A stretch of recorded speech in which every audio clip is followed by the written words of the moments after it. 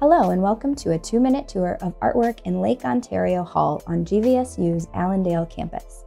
This building is home to the Brooks College of Interdisciplinary Studies, which includes programs like writing, integrative religious and intercultural studies, LGBTQ studies, and women, gender, and sexuality studies, among others.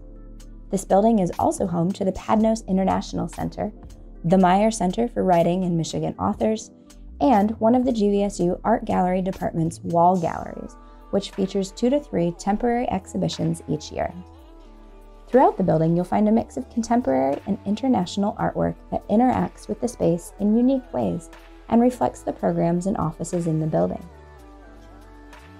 Highlights include artwork that engage the body and identity, like this photograph by GVSU alum Michelle Klein-Hines, that points to the problematic history of depictions of women in art. And this painting by Syrian-Lebanese artist Rana Shalabi, titled Dancing with the Sticks, Music in the Farafra Oasis.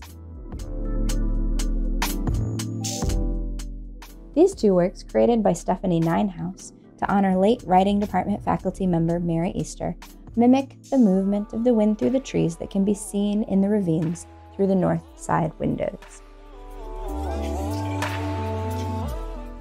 Other works of art were selected to spark the imagination and reflect the interior world of the mind, like these etchings by Todd Freeman and this illustration by Shannon Harris, both GVSU alumni. Finally, walking through these halls, you'll notice a number of collaborative or interdisciplinary pieces that incorporate both art and writing, like these broadsides featuring poems by Patricia Smith and Tony Hoagland, designed by GVSU Associate Professor W. Todd Kaneko, in honor of the poet's 2009 campus reading. Thank you for watching this 2-minute tour of Lake Ontario Hall. We hope you'll come see it in person. To see more work from the GVSU Art Collection, visit gvsu.edu/artgallery.